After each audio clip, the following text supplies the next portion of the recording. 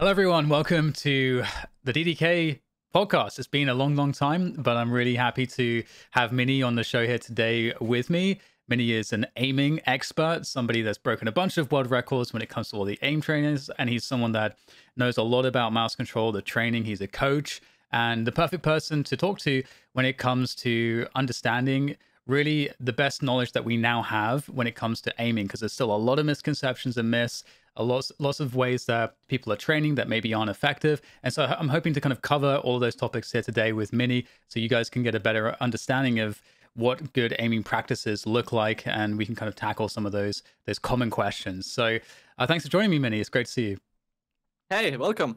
Thank you for inviting me as well. It was like a very good way of starting out talking more about aim trainers. Like talking with you, kind of like clearing the misconceptions will be like a good way of like getting more people involved into aim training, because they have like a lot of ideas, kind of like thinking about aim trainers in like a wrong way. So we kind of like want to clear them as quickly as possible so they can actually enjoy the process of like improvement.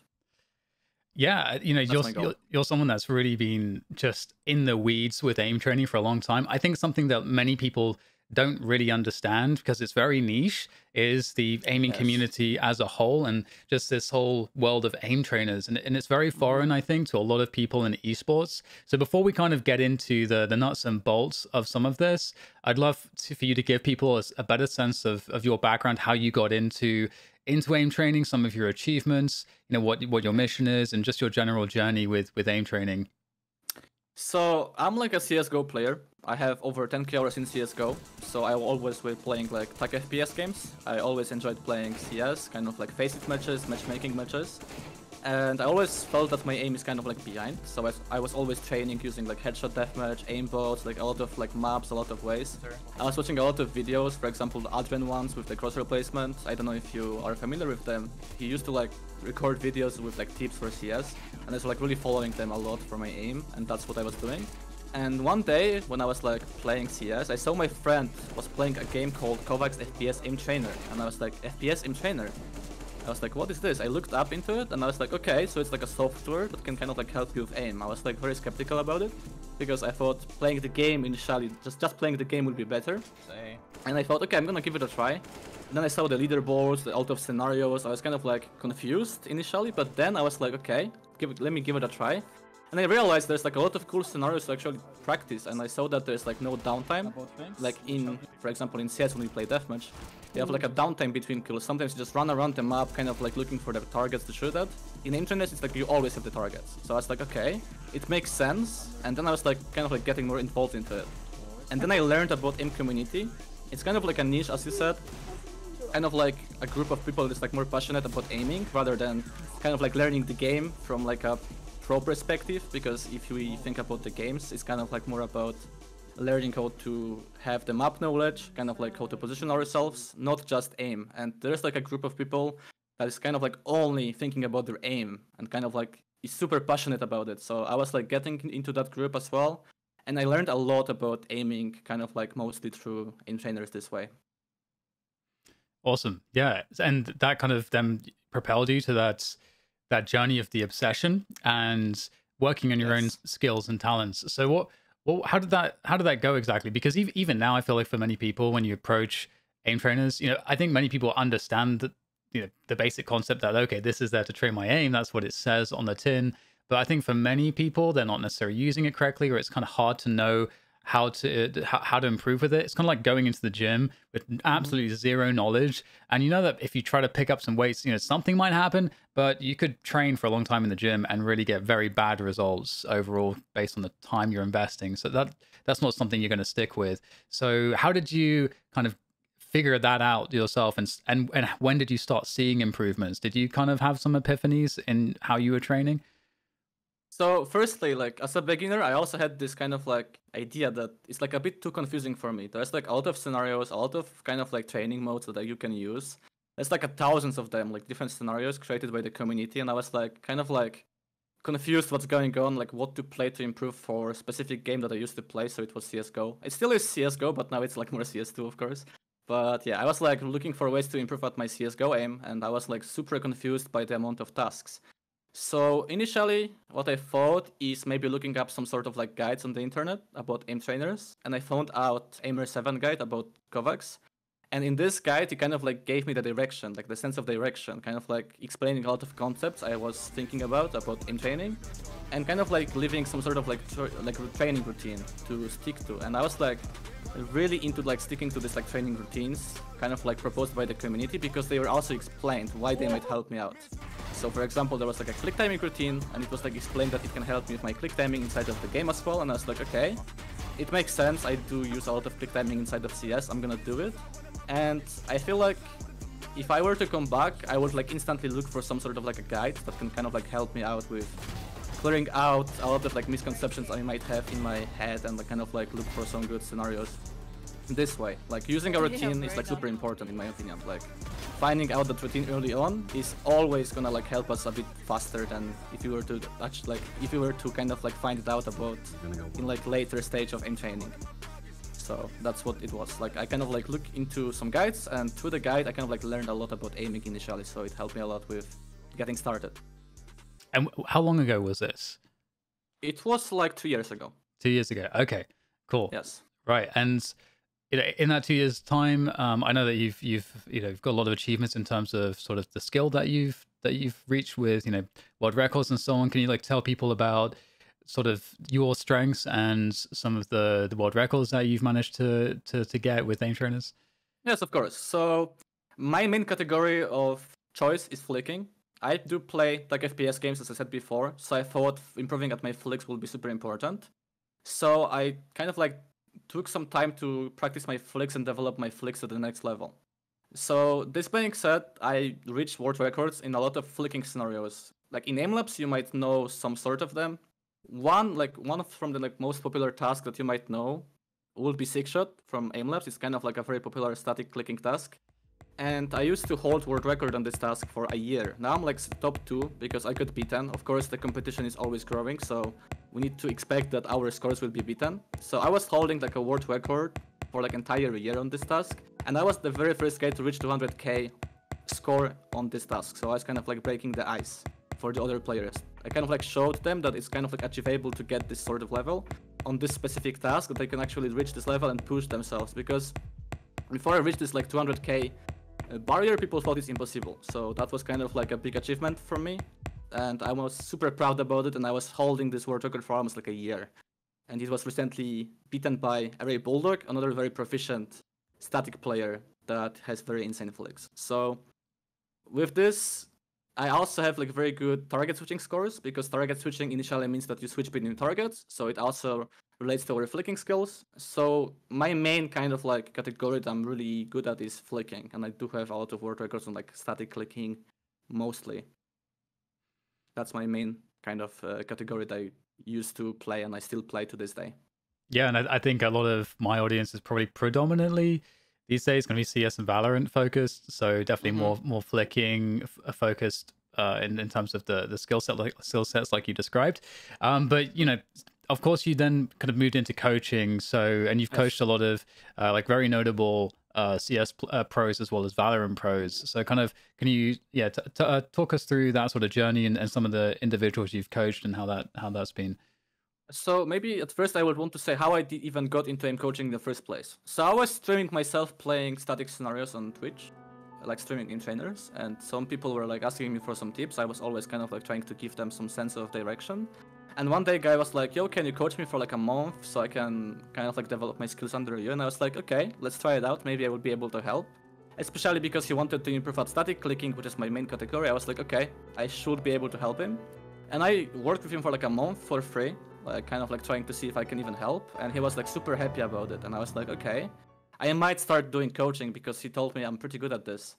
So I took this risk of announcing that I will be starting my coaching, and I started coaching this way, like setting up the price for like a very low, kind of like around like $10 to like $20 for like entire month of work. And I was trying to get my skills up. And this way I was like working with a lot of players across different FPS titles, like Call of Duty, CSGO, Valorant. And later on, I was gaining more experience as a player as well. I was reaching way higher results, and I was also getting way like way more valuable clients. I would call them more valuable because they are like professional players. It's kind of like a different piece of cake when you work with like a pro that has like a lot of insane fundamentals down, and a player that is kind of like learning the journey from zero. It's like a different type of cake. So like along the process, I was getting more familiar with a lot of concepts as well, and I get to work with like many different clients. Yeah, I think So that's how it was. yeah, I mean, I suppose maybe the most famous would be EliGE. Is that correct? Yes, Yeah. I used to work with EliGE. He's like a CS:GO player. From Valorant, I used to work with Avova. He was in G2 at that time. Now he is in the team Heretics. I think he might be leaving the team recently, sadly, but he is like a Valorant Tier 1 pro. And right now I'm also working with Chronicle. He's like a Fnatic player that played recently in the major for Valorant called VCT. I think it's called VCT. I'm sorry, I'm like a CS player.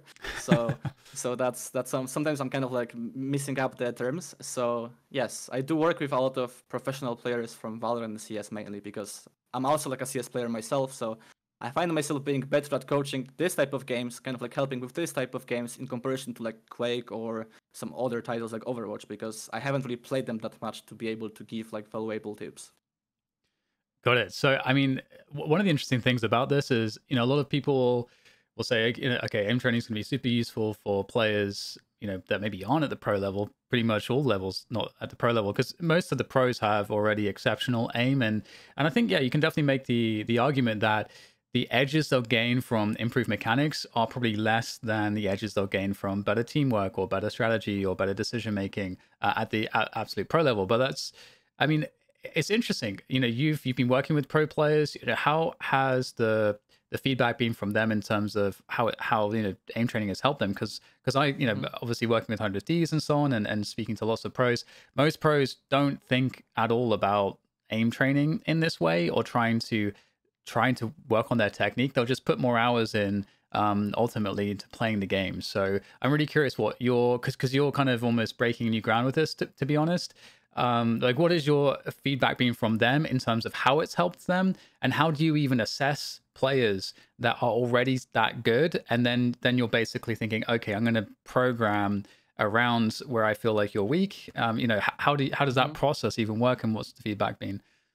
So firstly, we need to like think, why do they even want to get coached in the first place? As a pro player, you have a lot of options. Like in your own team, you have your own coaches, a lot of different coaches that can help you with a lot of stuff, like health stuff, nutrition, like the game sense, the tactics, everything. And when it comes to like aiming, there's like not really a coach here in this space, right? So they need to like work on the things by their own. So kind of like when it comes to aiming, usually pro players are kind of like working on it by their own routines, their own ways that they know of.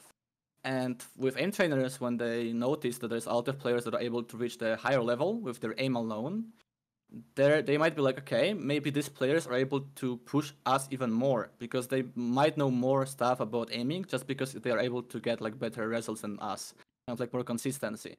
So a lot of pro players are deciding to get coached because they know that they might learn something new through this way. And as a pro player, you need to really use like any means possible to win and be like on the top of the competition. So even like a slight increase in aiming over your opponents will help you a lot. So that's how usually they think about it. And usually like coaching works like you need to take a look at their thoughts from the game of choice they have, like CS or Valorant. I mostly coach Valorant nowadays, it seems like, because CS players have a lot of tools inside of the game, so they don't really look much into aim trainers. Like outside of EliGE, maybe I don't know, like 2 other pro players that are actually trying to use aim trainers. The rest of them are kind of like playing the in-game. So I mainly work with Valorant players. So the process usually looks like I watch some Valorant VODs of them playing deathmatch, of them playing ranked matches, scrim matches, and I take a look only at their like duels and what is happening in the duels from like the raw aim perspective, trying to kind of like look for some weaknesses they have, some sort of strengths they might have, and then kind of like trying to isolate those with aim trainers to have like a better practice. Because as I said previously, you have like no downtime in aim trainers, so you're able to kind of like put something into the practice and kind of like practice this same skill for like eternity. So it's kind of like making it easier to progress. Because if you will take like a very common mistake that people have inside of the game, so for example, shooting at AD strafing targets, Like inside of Valorant, you can do maybe like 2 or 3 options to kind of like train and work around this issue. The option number 1 will be to play deathmatch, and on deathmatch, people are not always doing AD. They can also do like long strafes. They can also stop. They can use operators. They can use a lot of different guns. So you might not be able to isolate AD strafing targets as well as you will be with the different tools. And then you think, okay, different tools, range, because in range mode you have the strafe option. I think you have the strafe option in Valorant. So the strafe option in Valorant, it's kind of like predictable on the range. It's kind of like bodies moving, stopping, moving, stopping. It's kind of like you can memorize the pattern, and that's it. You don't really improve that much about actually trying to hit the moving target. And in end trainers, you can make like a task in which you can isolate this certain aspect to your head content pretty much. So it's kind of like making it easier to progress. And a lot of players really value this isolation part. And that's what makes them kind of like feeling better about aim training, and outcome of their practice usually is super good. They get to know more about the techniques, they get to know more about the demands of aim and what they are doing wrong, because a lot of them don't really like analyze their aim that much. They kind of like play the game. There's like a lot of factors to focus on outside of the aim, because they need to be knowing the techniques of working in like a team setting. So it's kind of like a different piece of cake, and they usually feel very happy after learning more about their own mechanics, because every player wants to have like good mechanics. So far their experience is super good from what I've heard from them. Awesome. Yeah, and I know, you know, we mentioned some of the people that you have been coaching. I know there's a lot of other pros too that have been exploring this and getting good results. You know, Ye is one of those players, and I'm pretty sure that he said publicly at some point that he really gave, or at least he gave a lot of credit to increased like mechanical skill and consistency, especially during that run that he had with Optic, where that was then sort of the year where people were saying, oh, this guy's the best player in the world, and his aim was, you know, a huge feature of that. He was incredibly consistent. And I think Jing as well is another one as well. He's also a mechanical monster. But I think most relevant now, and someone I definitely want to ask you about, is Demon One. Because Demon One, I don't think a lot of people know necessarily, because he kind of came out of nowhere. But he, from what I understand, is someone that really understands how to use aim trainers and kind of came from the aim training community to an extent. And now obviously he's looking like mechanically maybe the best player in VCT. So what are your thoughts on Demon One? So Demon One is definitely an amazing player. There's like no doubt about it. He even proved himself now by winning the tournament. So I have nothing to say against that. And yes, he's also known for like aim training. Like I remember I was watching his VODs. He used to aim train a lot using some sort of like aim lab tasks.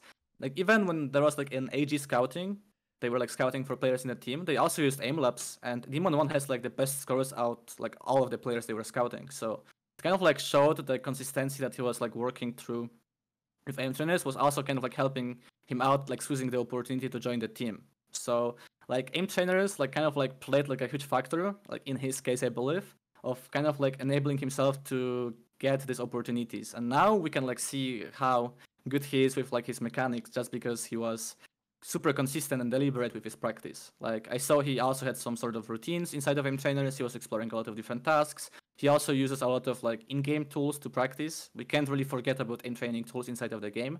Those are super important. Like when it comes to like aim training, like we need to think of it as like a supplement, not like a substitute for like in-game practice. So I saw that he was also playing a lot of like death matches, a lot of range inside of Valorant. He was also supporting himself with the trainings. And yeah, those showed a lot of good results in the scouting, then in games.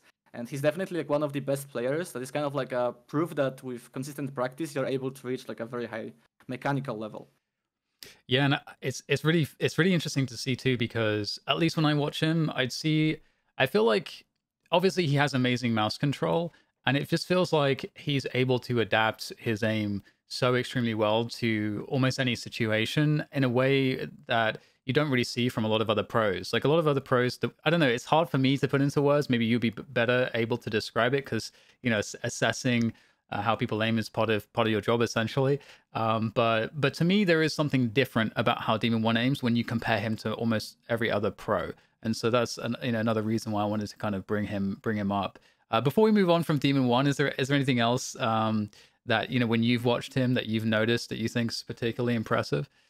Yes. So what's like super impressive to me is that he is able to kind of like apply the common like aiming techniques that we use in aim trainers. Like in aim trainers, we usually try to be accurate. We usually try to be more deliberate with our shots. So kind of like taking some time before aiming so we can actually apply like a proper flick technique, not really rushing the process. And in his gameplay, he's not really rushing this process. He's always trying to make it like perfect. And this kind of like leads to higher accuracy. So that's super amazing. He's able to kind of like apply some in-game aim with his like aim lab aim, if that makes sense, kind of like mixing up the two concepts. It's like a lot of players struggling with this, kind of like trying to transition from aim training into their own game, trying to enable themselves to use the exact same skill set. And in his case, it's kind of like different. He's able to incorporate his like well-trained habits into actual game, and that's what makes him like a very good player as well. Perfect. That actually really sums it up really nicely. I think basically because that's what it feels like when I was watching him. Like it kind of feels like he is playing a task when he's actually playing a scenario. When he's actually playing in game. Because like you say, the way that he takes his time in very precious situations, it's very interesting. And yes. So I think this is all like a really good setup because we are seeing players who are making the best use of correct aim training through these aim training tools and the right approaches and methods. We're seeing them having really great results. So with that said, I'd love to now sort of jump into this next sort of segment essentially for this interview, which is I want to get your thoughts on essentially a bunch of aiming myths and misconceptions. I'm going to throw some at you, and this is the thing too with the aiming community. As a quick backdrop on my involvement with it, I worked for AimLab for a couple of years. A couple of years ago was when I left, and I had no idea about the aiming community before that point. But once I sort of understood what was going on, I'm like, oh my God, these guys, they're just basically pushing the envelope and sort of the knowledge of aiming and how to get better at aiming. And they're doing that, and that's their only focus. And this doesn't exist anywhere else. So there has to be some knowledge there that they have that nobody else has. And I think that that's still the case. And if some of these myths and misconceptions are things that I thought that when I entered the aiming community world, I'm like, oh, I was just wrong. So let's get into it. The first one, which was the first one that blew my mind when watching the best aimers from the aim training community, is a myth of consistent sensitivity. Is that important? So like a lot of people think that they need to have like one sense and stick to it for like 10 years to have like the best possible aim that you can get. Like it was like very popular in CS, I believe, when I was playing as well. When I was like watching like pro players, they were always like stick to one sense, learn the muscle memory stuff, and like become the best, kind of like get the feeling of your sense. And I kind of like get why it's like even coming from their mouths. It's like they really want to be consistent as a players, and like having some sort of like consistency with their settings is as important as being consistent with their like in-game aim, right? So it's kind of like mixing up both things. So like I understand why people want to stick to one sense and have it consistent, because consistency plays like a big factor inside of the game, and we really want to build that comfort with our sense to kind of like perform at like the highest level possible. However, at times like people have like this like big misconception that sticking to one sense can make them like the best aimers. It's not really true. Like if you would want to be like a good aimer, you would be able to play every single FPS title with like a good aim. So like if you would want to be good at every single game with your aim, you will need to have like a good mouse control. Mouse control means that you have an ability to kind of like control your mouse in like various ways, like having comfort with different angles, like wide flicks, using your entire mouse pad, doing the micro corrections. And like good mouse control allows us to kind of like aim at different speeds. So like all speeds, like slow, fast, like it will change from the game to game. Like in Overwatch, we need to be a bit faster. In CS, we need to be a bit slower. Like we need to be able to aim at different ranges. We need to be able to have very good flick to track skills. And there is like a lot of things that we need to be good at if you want to become like a good aimer. And to achieve kind of like this level of having like a very good aim, sticking to one sense might not be the best idea, because we might not be able to develop some sort of like proficiency with different muscle groups that we have in our hand. So for example, when you play with like a lower sense in CS, you might mainly use your arm and wrist, and you kind of like neglect using your fingers. And fingers are like extremely important to use for like micro corrections, especially at long range. So with your sense, you might kind of like limit yourself to only working your wrist and arm, kind of like neglecting the fingers, and it's kind of like making you a bit less perfect aimer if you would want to become that type of player. So like what happens initially when you change your sense is kind of like you switch the muscle groups. Like if I were to use like a high sense, I would be mainly using my wrist and fingers now, in comparison to what will happen on like low sense. So with like higher sense, I'm able to work on my wrist and fingers more, which helps me a lot with getting higher proficiency on them. So I have like a better control over my micros with fingers, and I have like better understanding of my accelerations with my wrist. So it's like easier to do like a flick while using my wrist exclusively. And that's something that I won't be able to really train on low sense. So like ideally you would want to kind of like change your sense from time to time to kind of like develop different muscle groups. So you kind of like have more perfected way of using your hand, if that makes sense. Yeah, it definitely makes sense to me, and I can just to give everyone an example too. When I was working with AimLab, we were running these aim training like competitions, basically pitting the best aimers against each other, and depending on the type of task, because different tasks will be like if it's a tracking task or a flicking task, they'll have different ranges of motion that you might be expected to kind of use the mouse within. Some of the players would change their sensitivity by like 50% or more. Like 30 centimeters to 60 centimeters, depending on is it a tracking task or a static clicking task.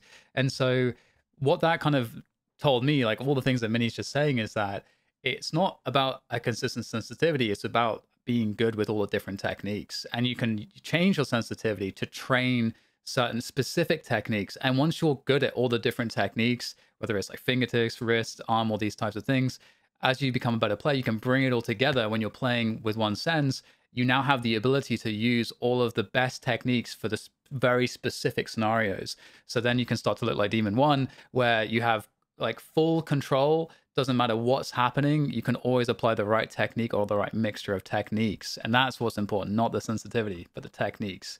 Did I get that right? Yes, and Okay. also like the better you get, the less sense matters. Like you don't really care much about your sensitivity. You kind of like care more about what is going on the screen and like what you do in like a specific situation. So like a specific technique, what you said pretty much. Awesome. Yeah, and I know we'll get more in depth on some of these topics because later on we'll be talking about sort of training practices. But okay, quick thoughts on mouse acceleration. I think a lot of people think, again, the same logic. Oh, it's inconsistent, so it's bad. Do you have any thoughts on mouse acceleration? It's not very popular these days. So mouse acceleration, like it's kind of bad when it's inconsistent. Like in CS, if I remember correctly, like mouse acceleration was kind of like affected by FPS you had. If you have like lower FPS, acceleration was a bit different. That's what I saw on like Reddit back in the day, and I was like, okay, it doesn't really make sense to use acceleration. But I felt as well that you might get used to it anyway because you might have like a consistent FPS and frame rate with like better PC. So I was like, okay, if you can make the acceleration curve, so kind of like the way it's kind of like upping your sense consistent, then kind of like might make the sense. Like if your mouse acceleration settings are consistent, then you can learn them as any other sense. It's kind of like you will just get the feeling of the movements on this because it's a consistent acceleration curve, right? So like if it's consistent mouse acceleration that you, for example, can achieve with using like third-party programs like RAWXL, it's fine to use it. But if you use like an acceleration that is kind of like affected by a lot of different factors, so for example, frames inside of the game, when you have like inconsistent frames, then it might not be the best for consistency. It's kind of like more about finding this right acceleration if you would want to use it with like most consistent values that you can get, so you kind of like can learn them better, if that makes sense. It's kind of like you won't really get thrown off by some random more fast motions than you were expecting to do. That's because you have like a weird kind of like acceleration curve that's kind of like jumping around based on some other stuff.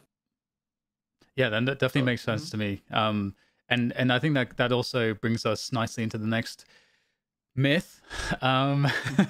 Muscle memory. This is something that people throw around a lot. And again, as soon as when I joined AimLab, everyone was like, trolling me whenever I would say it because they're like, this is not, because also at AimLab, there are a bunch of neuroscientists who are sort of experts on just how all of this stuff works. And they're like, yeah, muscle memory and the way that people are talking about this has no, it's not a thing. So can you talk to me about the myth of muscle memory? Okay, so name training community is kind of seen as a meme, as you said. So people usually are kind of like memeing about it when they hear someone saying that muscle memory is important. So that's why they maybe were making fun of you, because it's kind of like a meme between us. And it's because it's like very simple. It's like you can't really memorize the same type of motions and do them exactly the same in every single like specific situation. So, for example, when you play like Valorant, when you have like a certain moment, it's not like you will get the same moment all the time. Like it will always be slightly different.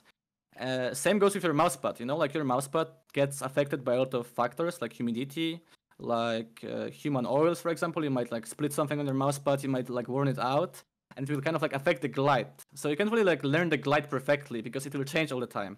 So it's kind of like you can't really memorize the movements as people think, because people think that, you know, like with muscle memory, they can kind of like memorize the same motion over and over again and perform it like always at the same level, which is not true because it will always kind of like differ from scenario to scenario. And as I said before, with our mousepad, we can kind of like get different acceleration based on the humidity and other factors. So generally speaking, like aiming is kind of like more about understanding of the proper technique and kind of like proper acceleration of our mouse.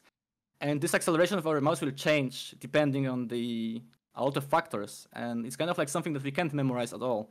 And as I said before, it's also like you might get like different situations. So we will need to always do some sort of like correction to your aim. So like even if you will like practice like the same motion all the time, even if your mouse pad would have the same humidity all the time, not really wearing out like Skypad, for example, like a glass pad, you will still need to do like more corrections to your aim because the situations are not one-to-one inside of the game. You know, like sometimes you might peek, the guy might be crouching, he might be standing, he might be kind of like off.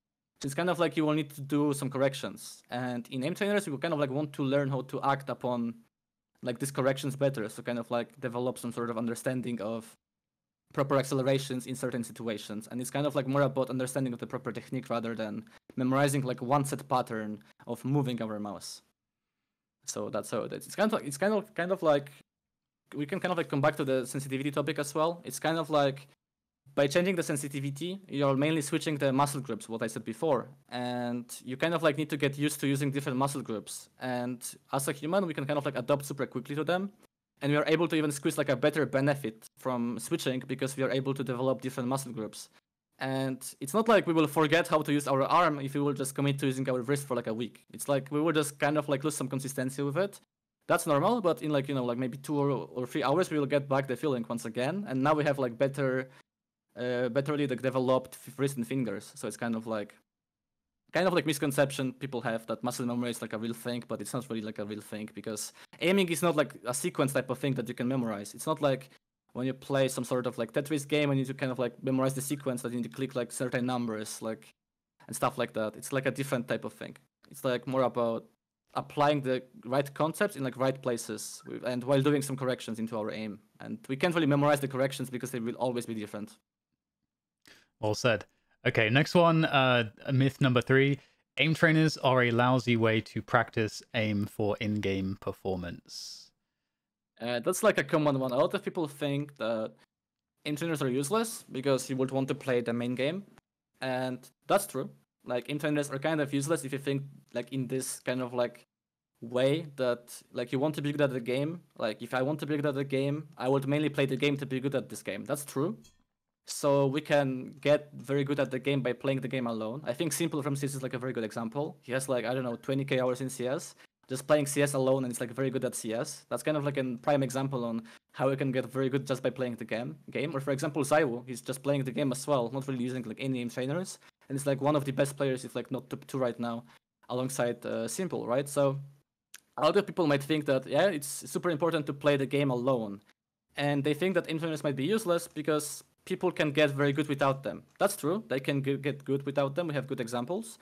But when we have aim trainers, you're able to kind of like improve faster if we use like right tools. Like if we will play our main game alone, kind of like take some moments from our game, okay, in this moment I kind of like at doing micro adjustments, and we train this inside of the game, we can also isolate it to like a different or like next level inside of aim trainer and kind of like speed up the progress.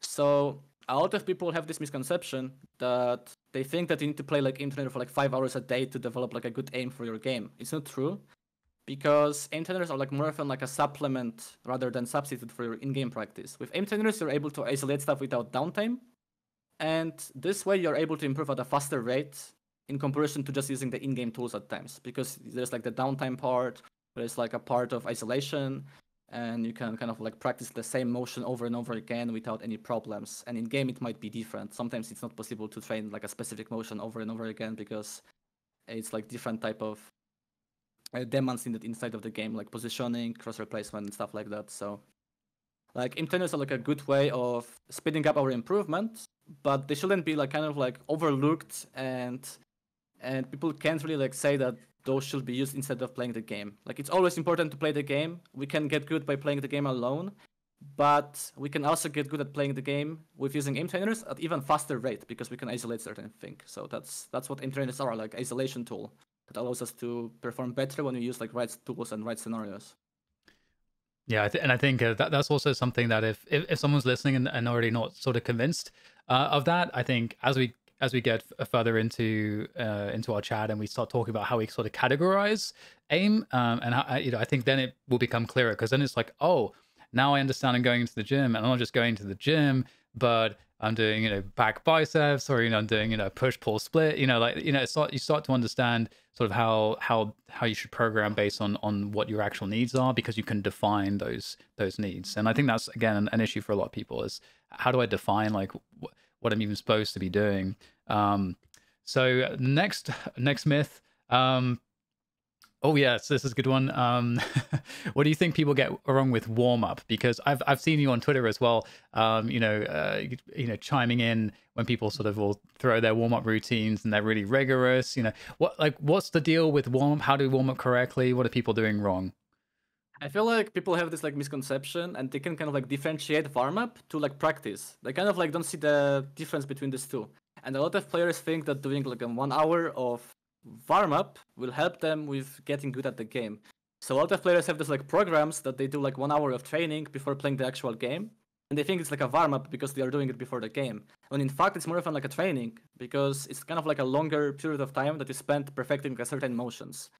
And if you will spend like 1 hour warming up for your game, then inside of the game you might feel tired because you were playing like for an hour before playing the game. You might overthink your aim a bit more because you were like doing some certain like things like aiming, like concepts, like flicking between bots. You might expect some sort of like performance based on your warm up, and then you will kind of like feel too tired and kind of like just messed up with your form, and usually it's like kind of like leads you to the belief that warming up is useless. And that's why like some people might drop the idea of like warming up just because they are doing like a very bad warm up, which you can't really call a warm up. It's like more of like a training when you do it for like 1 hour. Like a warm up usually has like a goal of kind of like getting you ready for the game that you will be doing, or like an activity. And to get ready, you simply need like maybe 5 or 10 minutes max. It's not like you need 1 hour to get ready for something. Like you can get the blood flow in maybe in like 5 minutes of like doing certain things, kind of like warming up. So like on Twitter, what you mentioned is like, I saw one guy was like posting his like warm up routine, which was like 1 hour long. And I was like, why do you even warm up for like 1 hour when inside of the game you might be too tired to actually perform, and then you like overthink your concepts? So I gave the proposition to use like a shorter warm up with like 10, maybe 15 minutes, with the goal of kind of like getting you ready for the game, while also kind of like helping you out developing some sort of aim techniques. And for that specific reason, I've made like my own kind of like routine for warm up for Valorant. It's called Valorant Ramp Warm Up. It's kind of like mixing up the concept of warming up for the game and developing our skills long term. Since a lot of people like to train for like 1 hour before the game, and then they kind of like have the very bad in-game results, I've decided to kind of like combine the training with the warm up. So I decided to make like a short 10-15 minute training playlist that is kind of like mixing up the concepts of getting the feeling down of our mouse movements and then pushing ourselves like slightly more towards the end of the warm up. So then in game we are able to kind of like squeeze more opportunities. And so in long term, you're able to kind of like develop these techniques better if we are using this like warm up on daily basis. So yeah, I think that the main misconception is like people think that warm up is also like 1 or 2 hours long. It's not. Like it should be short. Like you need to just be active, like get some activity going, and then you can like play the game instantly without really getting too tired while farming up. So that's the thing. Yeah, and I'll make sure to leave the link of that in the ramp warm up in the description on YouTube, and on X. I'll put it in the comments, or I'll find somewhere to stick it, but likely the comments below the video. Because that's a really good warm up. I've done that too. It's really engaging too, because it's a lot of programs will have you do, let's say, a task multiple times, but it's just, I think, like 15 tasks and 15 minutes. You just go through task. So everything's it's different every minute, which feels a lot more engaging too. So it's way more enjoyable. So definitely, yeah, strong recommend for me. I really enjoyed the ramp warm up. Okay, Let's see. Next one. So 400 or 800 DPI is better. It seems like to be a standard, and it seems to be something that's been sort of left. It's like a leftover, maybe traditionally, because so many pros have, like the old 1.6 pros. You know, obviously back then mice were lower DPI in general. But does that make any sense? What's the best DPI? What's the best DPI? It's like very hard to say, to be honest. Like what I believe in and what I saw on YouTube as well with the videos that are kind of like comparing DPIs is that with higher DPI you have like less input delay. And for example, when you think of DPI means dots per inch. So 400 DPI essentially means that it generates like 400 dots per inch, right? So like with higher DPIs, it generates like more dots per inch, which makes it like more precise. It's kind of like skipping less frames. So a lot of players kind of like made a switch to 800 DPI, especially Valorant players. They usually play like 800 and 1600. Just because there's like less input delay, and so they can kind of like squeeze better precision because there's like more dots generated per inch, pretty much. So that's like the main reason. And a lot of players in CS, they feel comfortable with their settings, like at 400 DPI, which also makes sense. Like if something works, like it doesn't really matter. It doesn't really like need to be changed, you know. So a lot of players will still stick to like 400 DPI. It's also cool. But it's like worth knowing that with like higher DPIs, you might have like less input delay. So that's why a lot of players are like switching to like higher DPIs nowadays. Yeah, makes sense. Yeah, higher DPI. I think I've been always on 1600, 1800 from like 2005. So I'm used to it, thankfully. But yeah, this actually brings me on to another one too, which is about reaction times and age, because similarly, there's this sense that I've had this forever that, oh, you know, when you're young, you have faster reaction times. And so as you get older, you know, you can't aim as well if you're getting older. So what's your feelings about reaction times and the importance of that, and also age when it comes to being, you know, a very high level aimer? Okay, so like with reaction time, I feel like people really use it as an excuse to not really improve. Like a lot of people are like, oh, I have 180 millisecond reaction time. I might not improve as good as the guy with like 150 millisecond reaction time. And they kind of like use it as an excuse to not train. When in fact, like reaction time, like raw reaction time is not super important when you play an actual game. Because in actual game, there's like a lot of different factors affecting your reaction time that is kind of like not only related to your reaction time, like raw reaction time. It's kind of like sometimes you have like some predictions, and based on the prediction, you kind of like are more ready to react. And then it's like way easier to react even if your reaction is poor because you're ready for it. If you're like unready, then it's like raw reaction time because you need to like react upon something that's like, you know, happening out of nowhere. But when you kind of like have the readiness, so kind of like you're ready for certain peak or like certain motion on the screen, like your raw reaction time kind of like disappears, because then it's kind of like more about your application of the proper technique. It's kind of like, yes, it is important, but when you're like ready, it's more about the technique and like execution of the certain movement. For example, Simple, like CS player, he has like 180 millisecond reaction time. There's like a lot of players with like way lower, like 150, 140 milliseconds, and they are not even as fast as Simple inside of the game. It's because Simple kind of like nailed down the in-game reflexes better. He knows what to expect. He knows kind of like his accelerations of the mouse better. So even if his reaction time is a bit slower, he's still able to execute like a very fast and quick reflexes inside of the game because he has like a higher understanding of the game. He's kind of like more ready to react than others, because if you're ready to react, then you don't really involve as much raw reaction time. It's kind of like you react, but it's kind of like within some sort of prediction. So it's not really affecting the performance that much. And I believe like most of players have like this like 190, 180 milliseconds of reaction time, which is completely fine. Like it might make like a very tiny difference, like a super top level, but for most of the time, it's kind of like not as important, and it's not some sort of like an excuse to not even train or not even try. Yeah, and I think there's a few quick extra points I can add to that too. Like this idea of like reflexes or trained reflexes versus like raw reaction time.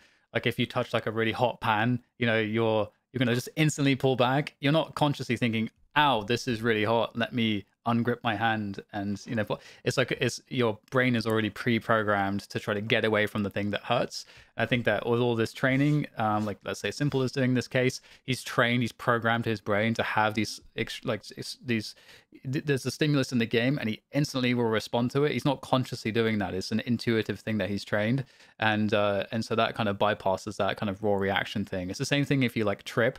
You're not like, oh, I am tripping. Your body's already moving to try to save you from falling.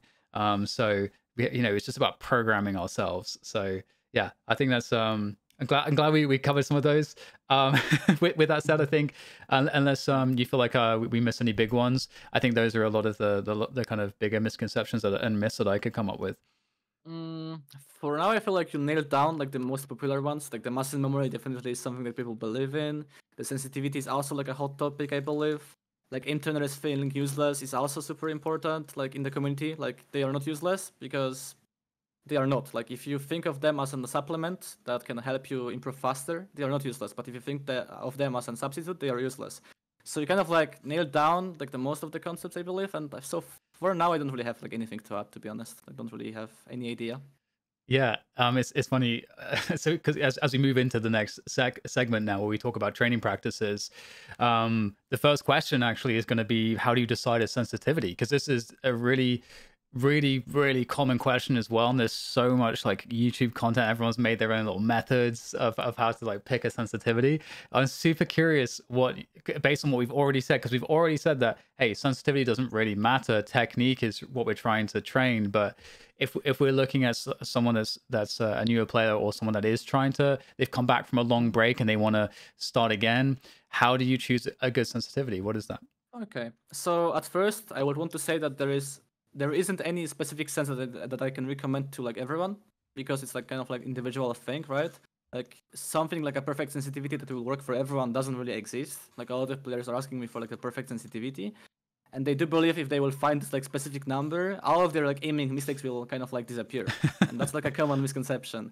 And for example, like back in the day, there used to be like an ad on TikTok and like on Twitter about some sort of like tool that helps you find like the perfect sensitivity.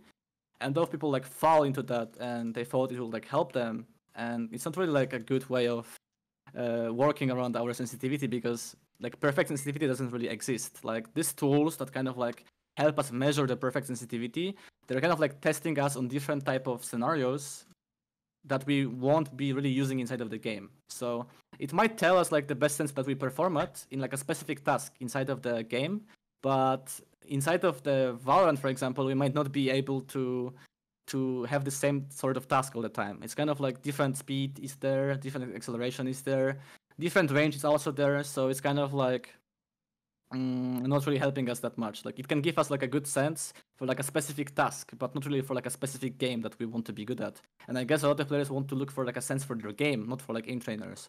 So those tools are not that good. And also like sticking to one sense, like a second thing, is also not something that I would do. It's like a poor investment because you are underdeveloping like different muscle groups, something I talked about before. So like you should stop looking for perfect sense. I know some of people will still look for perfect sense even after hearing this, but you should really stop doing it. And maybe they will have a question. So how do I find a sense? Like what do I start with?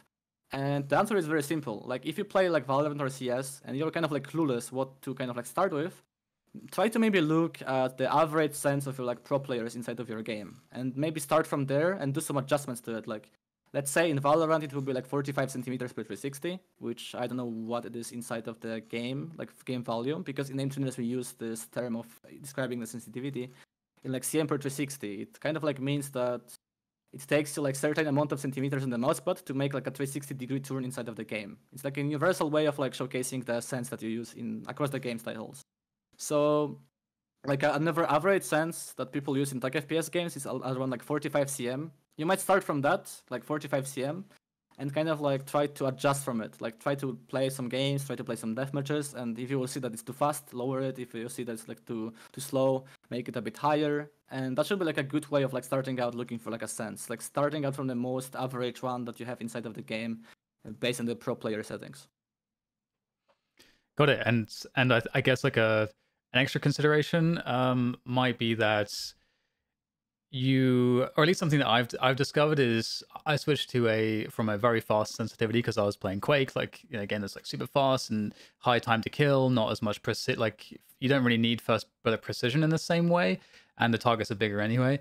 So you can have a faster sensitivity and get away with it quite nicely. But as I wanted to play or kind of level up my mechanics and aim in like Counter-Strike or Valorant, I was like, okay, I probably need a slower sensitivity here, so that I can actually incorporate more sort of techniques. So do you have like the range that I saw was 30 centimeters to like 60, seemed like a good kind of window for like tactical FPS, where 30 centimeters is really fast, and 60 centimeters is like on the slower end. Is that like a decent range for someone to like start at if they really have no idea?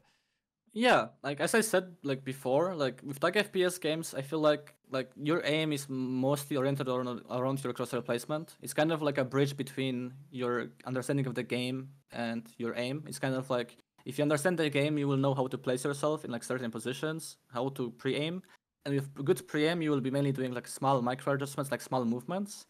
And those movements are usually easier to do with like a lower sense. So it makes sense that some players might use like 60, 70 cm as like a lower sense in this case, because if they perfected like a certain in-game techniques and like in-game understanding and the crosshair placement, they will not really need to move as much. So it makes sense to use like a lower sense in this case. Also, I think Demon 1 is using like a lower sense.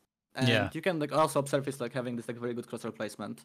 It's like always making him do like only like small motions and like small micro corrections. And those are easier with low sense. So it also kind of like factors to like a consistency in his case. Yeah, that makes complete sense.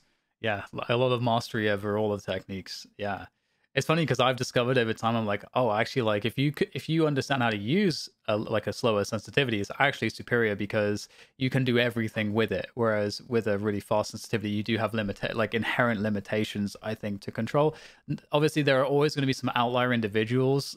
Like for example, in CS, Woxic, I think, was like one of those outliers. Whereas like it tends to be so fast, but he's able to be very consistent at a high level. But I feel like it's something where I think you introduce some other elements that are challenging too, especially for people that are new, where, okay, now actually the shape of the mouse, the weight, the friction, these like modifying factors start to become more important because it makes it easier or harder to control when you have such a fast sensitivity. So, and that's something we'll also talk about in a bit.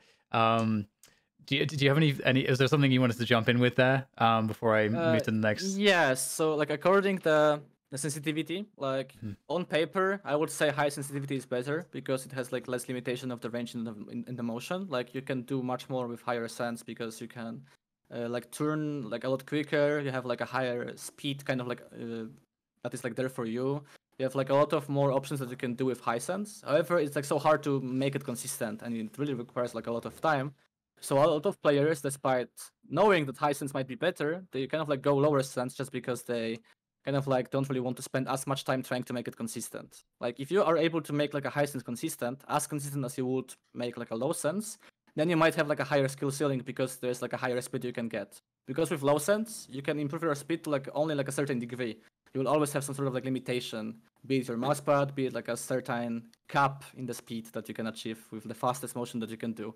And with high sense, you are able to move like at a faster rate, but you will need to like kind of like put more emphasis on developing the control over it, which might take some time. That's why some people, instead of like working around this like high sense, trying to make it better, they might prefer to go for like a low sense and kind of like forget about it and like play and kind of like improve from that and make it like as consistent as possible and as quick as possible.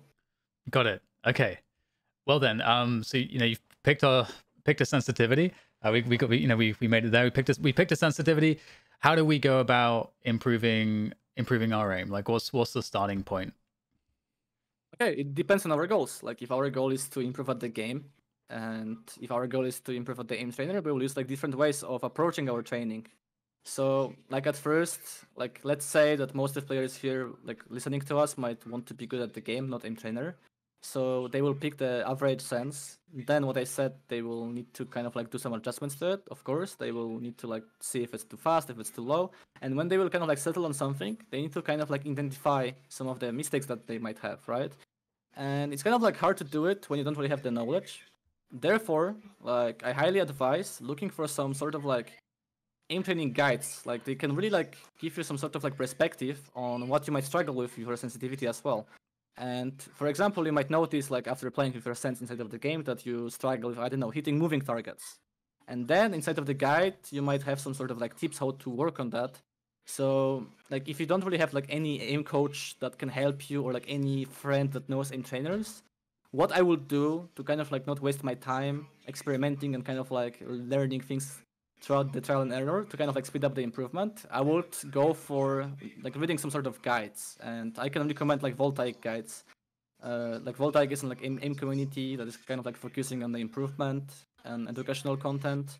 We do have our own aim team with aim coaches. I'm also like a member here, and we do provide a lot of resources. And those resources are like kind of like a knowledge that you can get for free by reading into it. It's kind of like can really help you understand some of the weaknesses that you might face and how you can counter them. So if I was like new, I picked my sense, I don't really know how to improve my aim further more, I don't have like any friend to help me, I would look into some guides, like Voltaic guides, for example. Gotcha. And those guys, as you say, that were kind of, you start to gain some knowledge of, oh, these are the different categories of aiming. So like, what is like switching, target switching? What is click timing? What is, static aiming versus tracking? Like you start to get these categories, and then you start to, as you're playing, you start to see, oh, okay, this is the kind of category I'm seeing in the game. Oh, my like micro flicks are off, or I have that like a good like first bullet accuracy, but then once that target starts to, like dodge, I can't like my micro adjustments when it's moving. That's the struggle. So you start to like see the analog between what's happening in the game and then how you isolate. Again, like going back to the gym example, like, oh, this is the lat pull down machine because my pulling strength is bad, and I need to like isolate this overhead strength in this way, type of thing. Okay. I would also want to add something into this topic. Like us, like we have the guides, of course. They kind of like explain the concept, the categories, so as you said, like tracking, flicking, stuff like that. But we also do have like aiming benchmarks. Those are divided into these categories, so you can like play them, get some sort of like score, and you can kind of like see the results, like which category is the worst in comparison to the other ones at your level. So you're able to tell, okay, I have good flicks, but I struggle with tracking, or like, okay, I have good tracking, but I struggle with flicks, and then you kind of like know what you can train to get better as an FPS player. And we also do have like Valorant aim training benchmarks, so they kind of like analyze your aim in context of like categories that you rely on inside of the Valorant. So like your flicks, your micro corrections, and your like stability when you like hold angles and stuff like that. So like in Voltaic, you can also find these benchmarks that might kind of like give you some sort of guidance on what you can improve at. Like aside from these guides, you can also like test those benchmarks. Are you able to sort of give sort of a like just an example kind of program in a sense? Like for example, we worked together. I wanted to kind of try out the Voltaic kind of amped program. And you did like an assessment with me, and you sort of highlighted some of my strengths and weaknesses, and then you created a program of like what tasks I would go through. So we've kind of talked about how someone might understand, okay, well, I need to work on these various things. But when you approach building a program for someone, how do you decide how long it should be, how much time per day, how many let's say in my case, there's like various skills I want to try to work on. Am I trying to work on all of those skills in like a playlist? Can you walk us through that process a little bit? So usually it's kind of like also doing some sort of interview with a player. Like I usually want to kind of like ask of the goals that player might have, also like what time he wants to be playing the routines at, like the commitment he wants to kind of like apply as well. Because some players are super serious, they are even like saying, yo, I can even play for like 2 hours if you will make it for me, I will do it. And some are like, yo, I kind of like play the game a lot, I play tournaments a lot, I would want to have something shorter, like something more focused around the stuff I do inside of the game. So like for example, in your case, maybe one of your goals was to improve like mechanics across all categories, then our routines will be kind of like mixing the weaknesses that we have while also kind of like fortifying strengths across different categories. And in other case, like let's say a player that is like playing tournaments would want to have like a just weakness specific from Valorant type of aim playlist, we won't really go across every single topic within this playlist. We will kind of like focus on the things he wants to improve at, and we will kind of like break down how we can improve those as well by applying right techniques. So it's kind of like super individual. We usually decide like some sort of like schedule with the player, that works for like both me as a coach and both for him as a player. So he can kind of like commit to it. And I really want players to kind of like commit to training. Taking breaks is super important. So we also account for some breaks. So we kind of like want to plan out that, okay, we will be training this for a week. Then we take like 2 or 3 days of break. We will like, introduce some new scenarios to kind of like apply different concepts. It's like we do a lot of like sessions to kind of like summarize our progress and kind of like take some steps together towards like better improvement. It's kind of like a longer process. Gotcha. Okay. I mean, that definitely makes sense. Okay. So what would be like a good, in terms of like the mental part of training, of course, like with anything, there is a mental component. How do you think about this with aim training? Because I think if anyone's ever watched an aim training, it's almost meditative when you kind of like you kind of almost want to get into that state where you're not like, obviously you're focused, you have energy to put into the training, but at the same time you're not like over focusing. So what's the mental component to all of this? So like I feel like a lot of players don't really understand like in order to reach like a high level, like especially in something like aim training, which is some sort of like a niche, I would say, like something that we said before as well, like a niche. You really need to like have like a time investment. You really need to put a lot of hours into perfecting your craft, and you really need to like be consistent with your training as well. Like you need to apply routines. You need to be like having maybe some sort of like comfortable sleep as well. Like having some sort of like consistency is super important, as then we are able to squeeze like better results. And a lot of players think that it's not really that important, and kind of like playing from time to time might help them improve super quickly. So like it's super important to kind of like have this mental approach of developing some sort of like discipline and consistency. Like a lot of players are missing on this. They kind of like test aim training for a bit, take a month of break, come back, take a week of break, come back. They don't really like commit to anything specific. And I feel like a lot of top players, including me, or Matty Overwatch, he recently won like a Red Bull tournament in US. We are like super committed into our trainings, and we actually kind of like try to squeeze as much as we can with the discipline, and we kind of like try to make sure that we always put enough effort to get the best benefits. I also believe that if you would want to be good at aiming, like you won't be able to be satisfied with having like consistency with your aiming when you know you can like push something better. Like it's like what I believe is that when you know that you can reach like a higher level, you will just feel mad that you're not able to get this level without practicing. So it will kind of like lead you to practice more, because sometimes you might play, develop some sort of level, and kind of like stop playing because you're satisfied.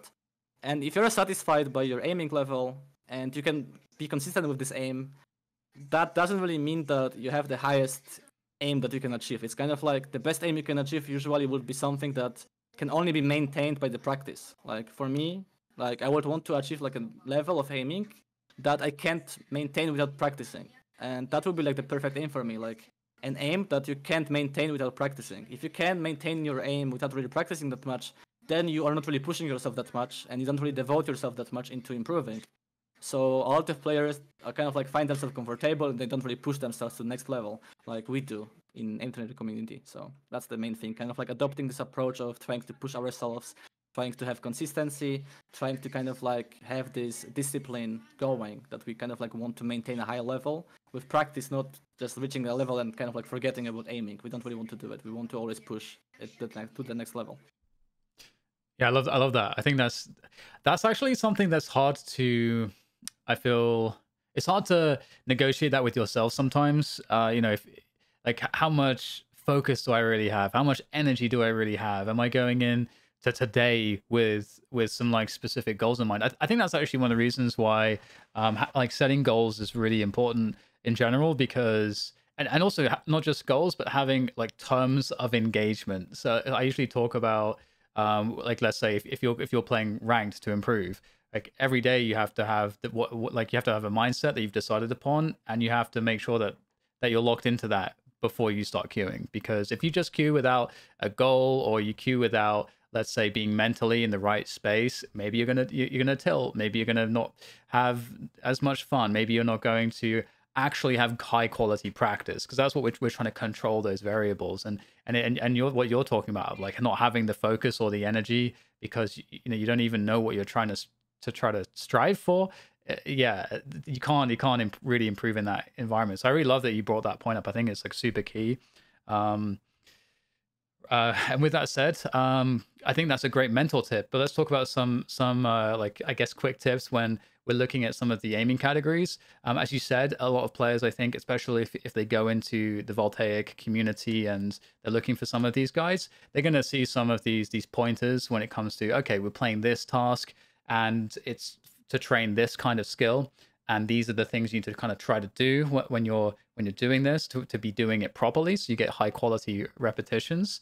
But let's go through some of the categories and maybe go with some of your sort of top tips when it comes to some of this. So we can start with tracking.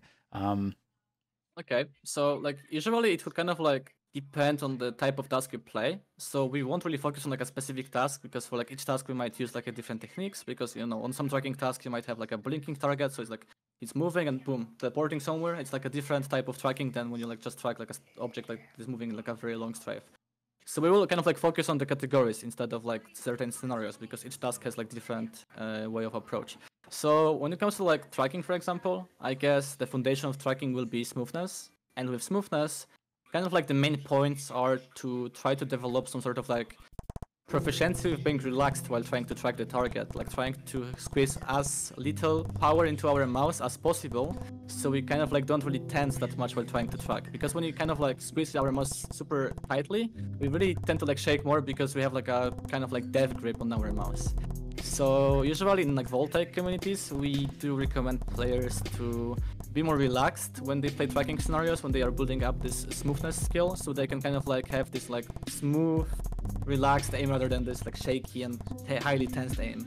And what I usually tell players, that includes also you, is to kind of like think of your mouse as an egg, for example, because egg is like super fragile, so it's kind of like when you squeeze the egg, it might just like destroy itself, right? So like if you will think of your mouse as an egg, you won't really try to squeeze it that much, and then you kind of like apply the proper mindset for developing smoothness better, because you have this like belief that, okay, my mouse is an egg, I need to be holding like firmly, kind of like gently.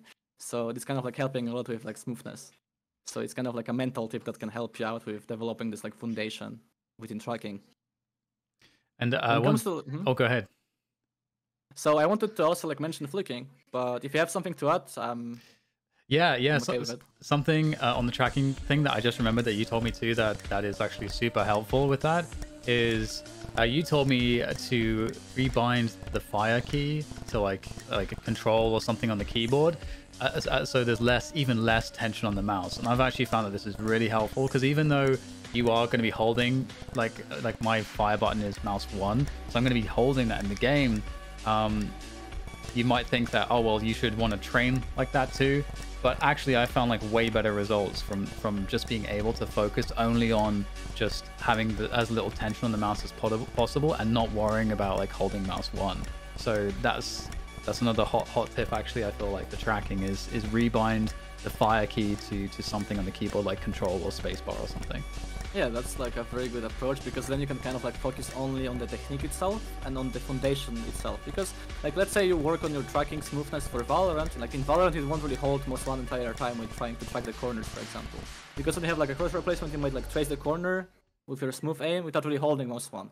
So it's also not like applicable that much into FPS games. It's kind of like building up this like basic skill of having this like smooth sort of out motion on the mouse, like the most relaxed grip that we can get. And when we don't really apply the pressure by clicking mouse 1, we can kind of like focus more on having this feeling down. So that's also like the big reason why it's like recommended sometimes. It's kind of like optional, but it's recommended to maybe bind your key to like a different like firing key to like a different keyboard key, so you can hold it instead of mouse 1. Speaking of this, it's also kind of like applicable to target switching tasks, because I also wanted to kind of like talk about flicking as a whole. Like very briefly, it's like a lot of things that we can talk about when it comes to like flicking, the technique and stuff like that. But kind of like the main component of flick, which is like initial flick, usually has to be quicker. So we want to like flick as fast as possible to the target, and usually the landing on the target is like shaky. And kind of like the main goal to improve our flicks will be to have the control upon our landing. And when we use like left control as our fire key on, for example, target switching scenarios, which are flicking scenarios, in where you need to like flick and like track object for a second, like you're able to kind of like focus more on this having this like smoother landings.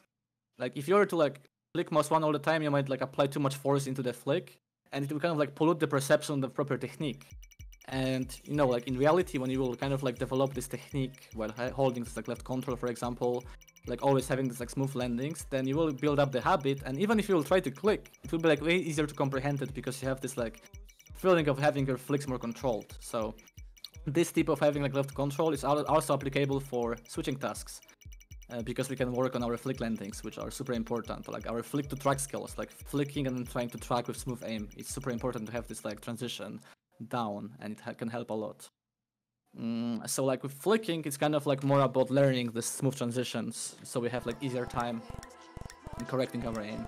Because in game, like we have like in aim trainers we have like categories like of flicking. We have like static and dynamic. In game, people are usually not static, so when we play static, we kind of like train our initial flick accuracy and like a micro to like a static point.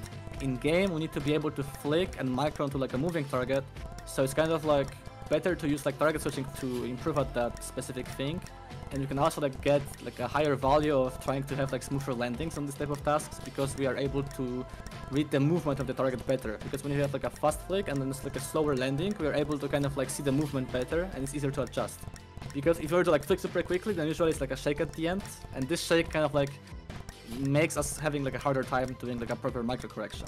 So I believe like having some sort of like precise target switching tasks in where we can kind of like focus on having our flicks landings down might help us way more inside of the game, because we will kind of like learn the skill of the accelerating, rather than just playing static, in which we kind of like always do like a micro to like a static point, if that makes sense. Yeah, definitely.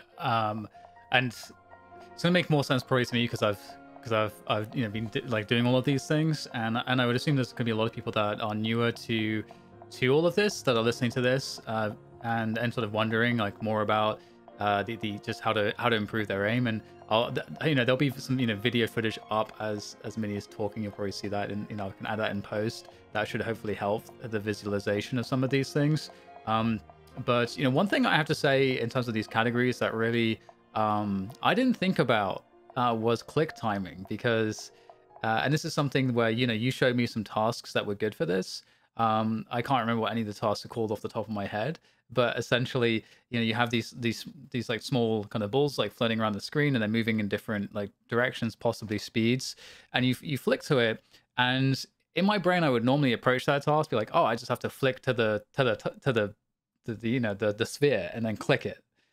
But with the click timing, you showed me, okay, well, these tasks are for click timing practice, so you want to flick slightly ahead of the direction of the target and then wait for it to come into your crosshair and then click. And then as I started practicing this, I was like, oh yeah, that makes a lot of sense, because what do you do like most of the time, like with good crosshair placement, a lot of it's about you're expecting that I'm going to place my crosshair this far from the angle because I'm going to expect someone to move into it. And all I have to do, if I get that prediction right, someone moves in front of my crosshair, is to click at the right time.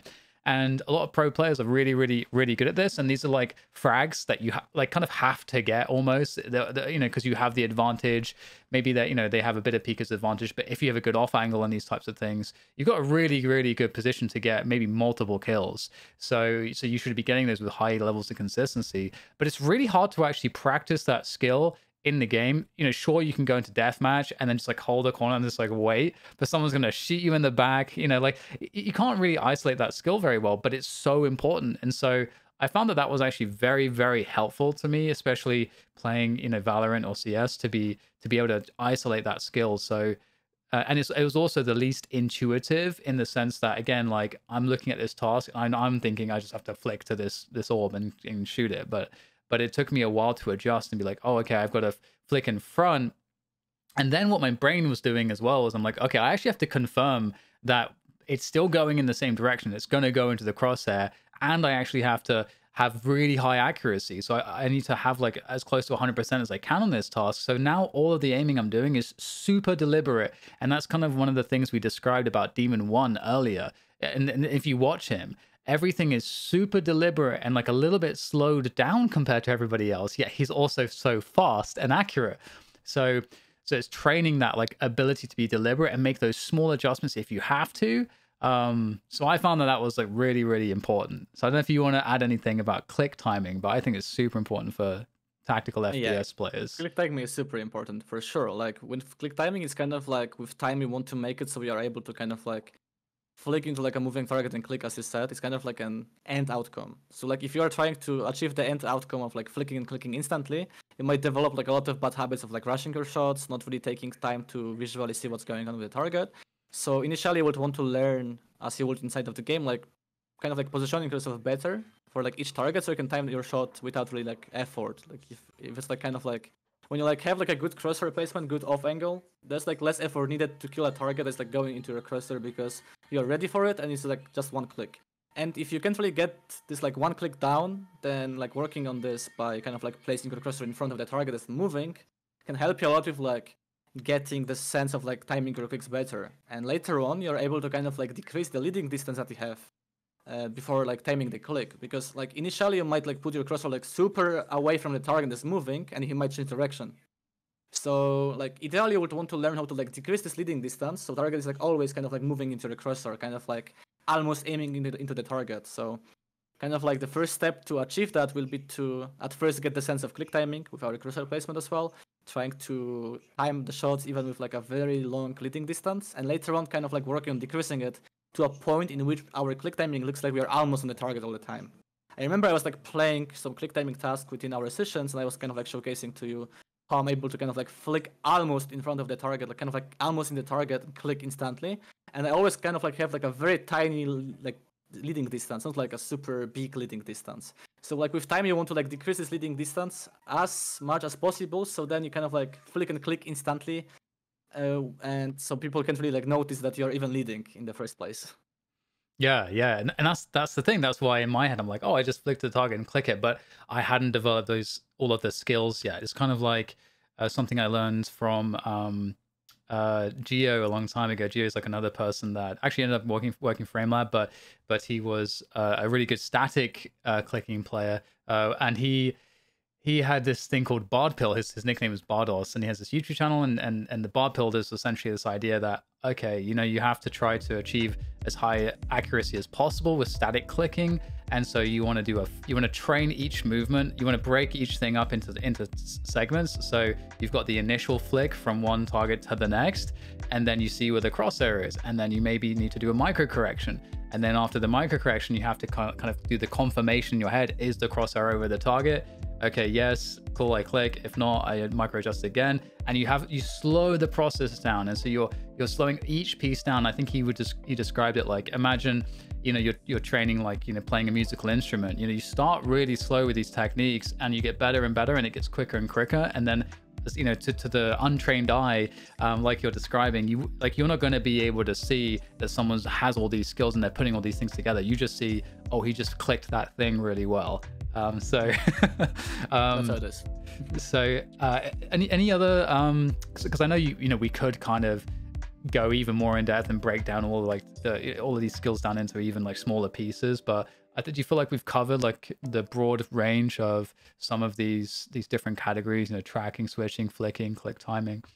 Yeah, like to be honest, I would kind of like wanted to mainly talk about like tracking as the foundation of smoothness and flicking as flicking, because those are like kind of like the main things that we'll kind of like rely on. And from like good tracking, we have a lot of different subcategories. From like good flicking, we have a lot of different subcategories that are kind of like combining each other. So I feel like going over like every single concept right now might not be the best idea. It's kind of like we will kind of like overflow with the information at this point. And if someone is interested in kind of like learning more about like this certain like categories of aiming, like what comes from tracking, like what type of categories you might get out of tracking, like what types of categories you might get out of flicking, might look up some sort of like benchmarks that we've mentioned previously, like voltaic ones or like reverse select ones, or like there's like a lot of benchmarks like that are there for people to try out with the explanations for like each category.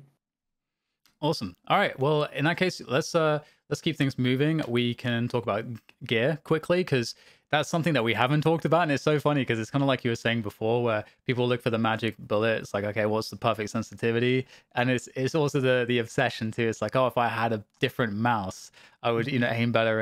And it might be, true in certain respects. A different mouse shape can be helpful, but to like in the modern era, we have a really amazing, you know, technology like sensors on pretty much like all of the new mice that we have.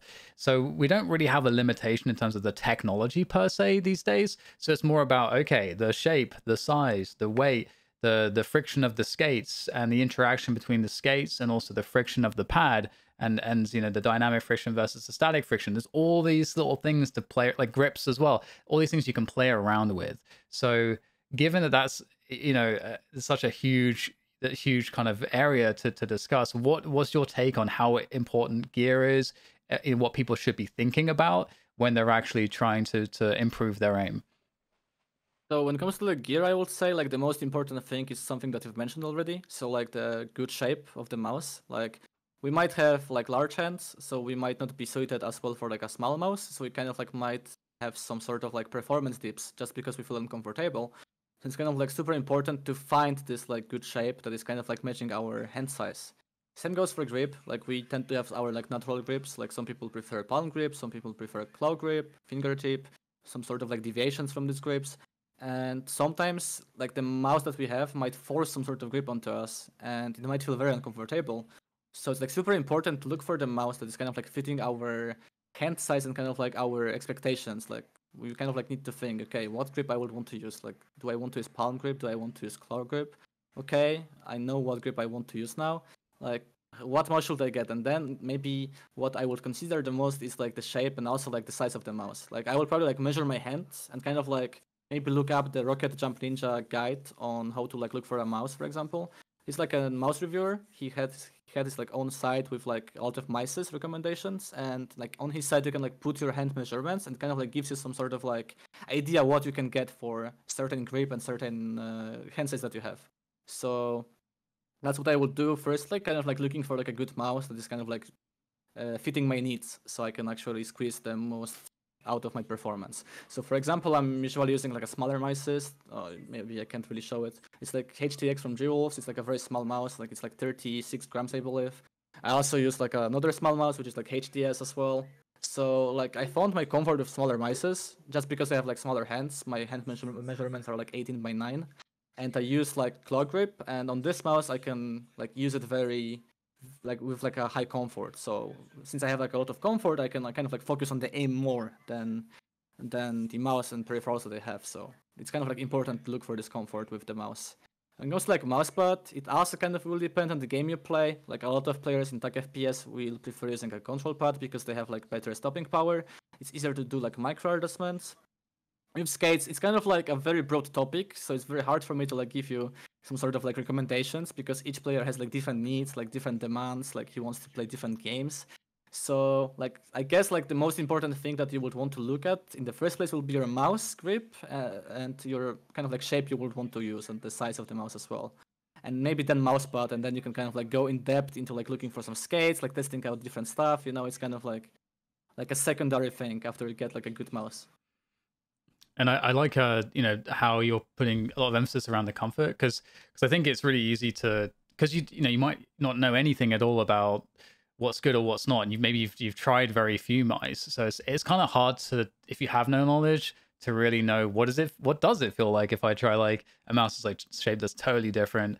And I you know, my personal experience as well has been, I've tried so much over the years, and I have slightly smaller hands than you actually, and I've tried to use like bigger mice because I'm like, oh, you know, some of these mice are really cool. Like I always wanted to be able to use the Superlight, the Logitech G Pro Superlight, because I'm like, I kind of like how the shape feels in terms of like the palm grip, but my control of it, like my ability from my natural grip, it's not very good. And when I use like a much smaller mouse, like, you know, like the Starlight 12, for example, it's this really, really small mouse, but like I feel like it feels really comfortable. So even if I'm aiming poorly with it, it feels the most comfortable. And so then I started to realize I keep going back to this mouse because it feels the most comfortable.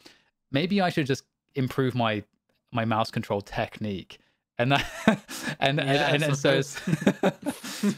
so it's yeah, that's what I realized, is that I was being lazy, and I was like looking for the quick solution. solutions. It's like sometimes when people have like shakiness inside of the game, instead of like trying to work on it, they kind of like go for the low sense because they think it will be kind of like helping them instantly.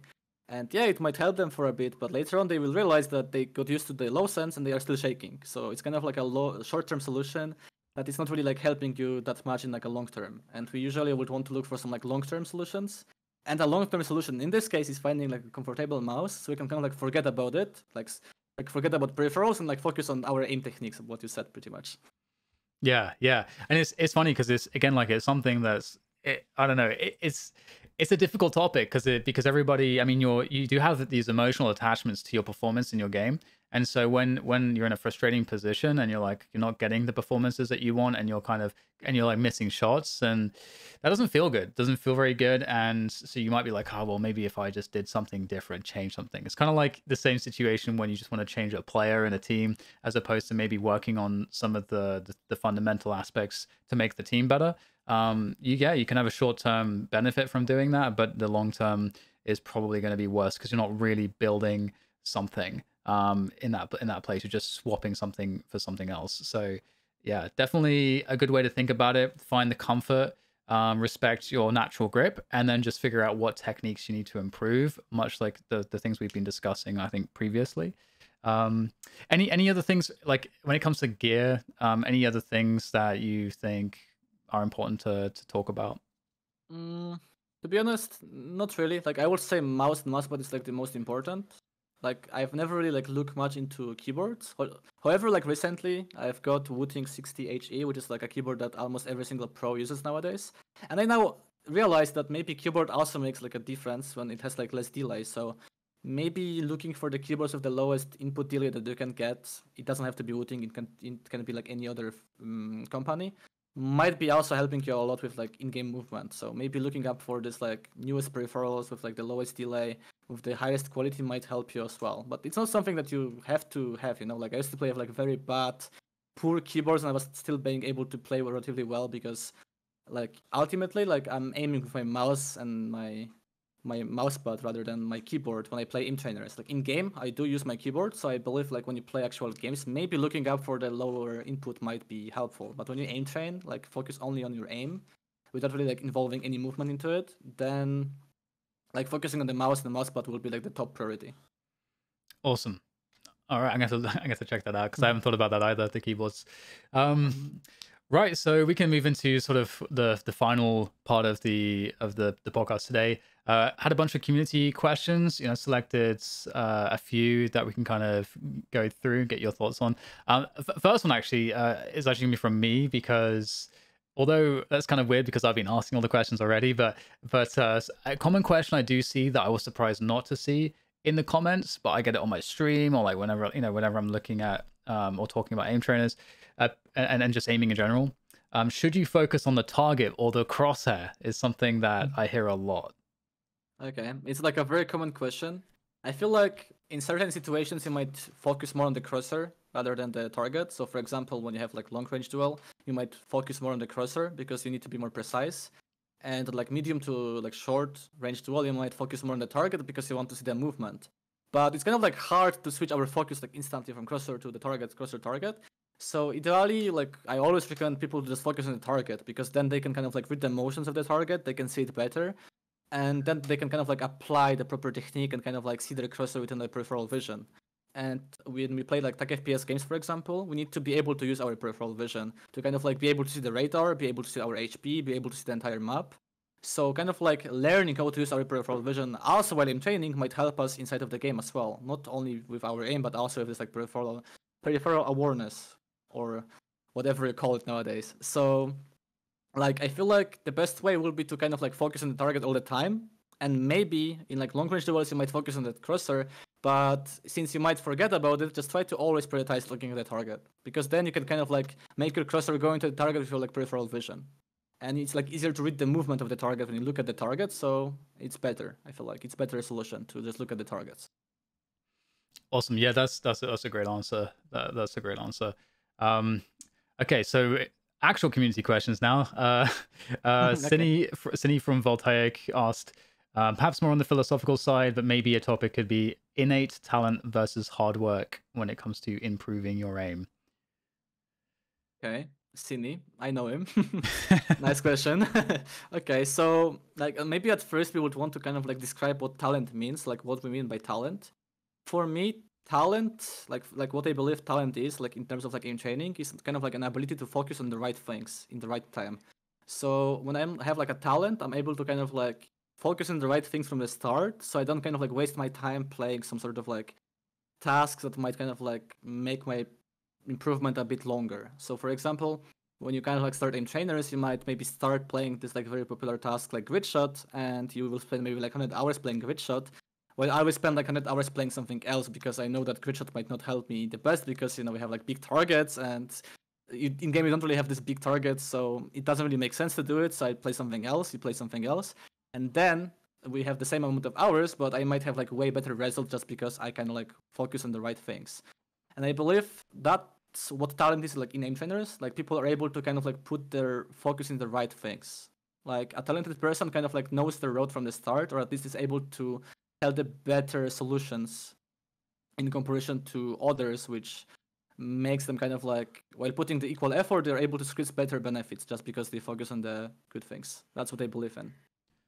Yeah, I think that's a great way to put it too, because yeah, there's getting better is like so many different things, and all of them can be really hard. Whether it's just like you say, like picking the right focus versus, because that like some people are very good at that, and then some people are so aimless in how they approach things, or being like some people are like more analytical, or some people can they have more focus that they can apply that's more natural. Like there's so many different things you can be better at or worse at than somebody else. And I actually loved something you said earlier, that people tend to use, let's say, the reactions thing, because that could be considered, this is a natural talent of someone. People do use these things as excuses, not to figure out the path to get better with what they have. So yeah, that's another great answer. Yeah, that's true. Okay. I think we kind of answered this one already. So Eric, maybe we can add something to this. I'm sorry. Oh, yeah, no, go ahead. We can add something to this topic, because like this kind of might relate to some like aiming types. Like you mentioned this like raw reaction time thingy. We might have some sort of like natural strengths, so it might kind of like affect our aiming style in game. I know that some people might be having this question like, what aiming style might be better than the other one, like which one is like more consistent, and a lot of them might kind of like force like a certain playstyle just because they saw that it's consistent, and like in the natural way of thinking, they are maybe more suited to like a different type of playstyle. So like sometimes like you have like a player with like a very low reaction time, and he might be like very good with like his snappy flicks, and then he will saw like a player like Ye that is like using like a very smooth aim, and he will kind of like switch off his natural strengths to Ye playstyle and kind of like turn off his natural abilities, and then it might kind of like slow down his improvement. And the idea is that at the top level, you have like a place for all type of aimers. You have like smooth aimers, you have like snappy aimers. So there's like a place for all type of aimers here. And some players feel like they need to commit to like a certain playstyle, no matter how good they are at something else, just because it's like more consistent. And it's not really true, because they can make their own playstyle like way better. So sometimes like playing around our natural strengths makes more sense, even though you might not believe that it's the most consistent way. Because later on we can kind of like squeeze better benefits, because we kind of like work around our natural capabilities, and like while working on some like weaknesses as well. So I know that some players might ask which playstyle is the best. I would say try to commit to your natural playstyle and try to kind of like work around your natural abilities and work on your weaknesses at the same time, as there's like place for any type of aimer at the top level. I love that point too, because sometimes to like make a similar point, I point to like anime, because a lot of anime they kind of they show you what like the path to mastery kind of looks like, in the sense that when you're a beginner, you don't really have an identity per se. You're just trying to learn all of the fundamentals, but then sort of over time, as you get like higher and higher kind of like level of power, your identity becomes more and more prevalent on top of the fundamentals, and then it gets to a point where you're actually developing something that's completely unique to you. And I think this describes like getting good at pretty much anything. We all have some of those natural talents, but unless you're going to spend all the time like training the fundamentals and like rediscovering your identity like after doing that, and how that integrates into those fundamentals, you if you don't do the hard work to do that, you're not going to really see what you're capable of. And how you could make something completely unique. You don't. It's not sure you follow it's like the fake it till you make it thing. And this was really helpful for me getting good at commentary too. I was like, okay, I'm gonna look at I create this huge like list, this like spreadsheet of like here are all the skill sets that I think are involved in commentary. Here are all the people that I feel like do each thing individually the best. I focus like really hard on those things, broke it all down into fundamentals. I would try to like copy what these people were doing. And then over time through practice and understanding the fundamentals, eventually my own style started to appear, and I was no longer like copying anyone anymore. And I think that's another way to put what you kind of were describing there into words as well. I think it's a really good point. Okay, so Eric Guan or Wolfram on Twitter says, or X says, does crosshair shape or color actually matter? Crosshair shape, like I think you meant like aim training, because like in aim training it might matter, I would say. It's like in terms of practice, like if you use like a crosshair with like a gap, like you might use in game, so like there's like a gap in the middle, like you might spend more time confirming your shots than you would with like a dot crosshair that is like around the size of the target, or like a plus crosshair without the gap inside of the crosshair. So like a lot of players in aim trainers do prefer using like crosshairs that are like smaller without really like any gap inside, so then they can actually like shot faster and kind of like make the aiming faster this way as well, because then when they like arrive on the target, they don't really have to like check if the target is in the gap to fire the shot. It's kind of like I feel like Shroud like also mentioned that he's using like a bigger crosshairs in the game, because then when he flicks to someone, he's kind of like shooting instantly. And if he were to use like a small crosshair, then he would like spend more time visually seeing what's going on before shooting, which could like kind of like cost some duels for him. It's the same for aim training. Like with the gap inside of the crosshair, you might be able to spend more time on the target after the flick, which might not really help you out developing this kind of like proficiency of like flicking and confirming quicker as you would want to do inside of the game. So using like a crosshair that is like having like no gap might really help you a lot with like aim training as well. Gotcha. So that's actually really interesting too, because I noticed, and this is something we talked about too when you were doing some coaching with me, and I noticed that with, again, looking at Demon 1, he uses the tiny dot crosshair when he's playing it, and I found that really interesting, because it seems like there might be more downside than upside, but he's so good. I don't know. He's obviously amazing with it. So do you have any thoughts about like the dot crosshair in Valorant? Because it is quite popular. A lot of people do it. And again, people are going to be copying stuff that he does, because he's an absolute beast. So yeah, dot crosshair like provides you like more precision. Like you are able to see more errors with your aim, so it's kind of like easier to get some sort of like feedback of what you're doing wrong. So for example, if you were to practice with like a dot crosshair, then you can kind of like improve maybe at a faster rate, because you'll be able to see more problems with your aim. However, if your dot is like too small when you like play like a fast-paced game like Overwatch, for example, when there's like a lot of movement on the screen, you might kind of like lose the sight of your crosshair, which kind of like affects your aim a lot. So in Valorant, you don't really have this like fast motions, so dot crosshair can kind of like be always in your screen. You don't really lose the crosshair sight at all. Like maybe sometimes, but usually you don't really use it. So then you can kind of like apply the precision that you kind of like get from the dot crosshair inside of the game better. And if you kind of like put some sort of like good techniques on top of it, like taking some sort of time before aiming, like upon reaction, or having like a smoother landing of the flick, you might be able to have like more precise shot.